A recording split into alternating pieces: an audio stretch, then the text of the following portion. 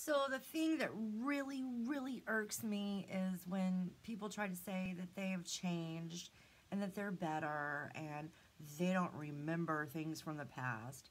Um, I don't think you remember things from the past because you don't want to admit that you were a shitty person. Um, and as far as you saying you don't give up on people, that's bullshit.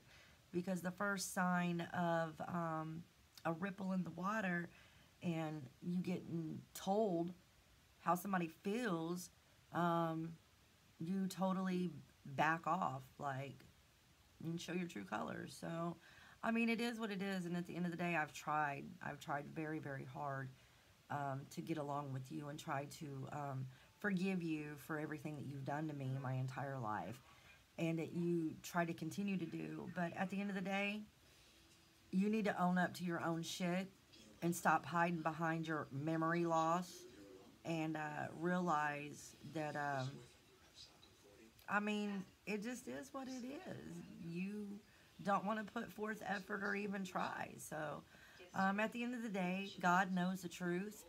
And when your day comes, I think you're going to be a little bit shocked with the results. So, anyways, I'm going to still thrive and I'm still going to be me.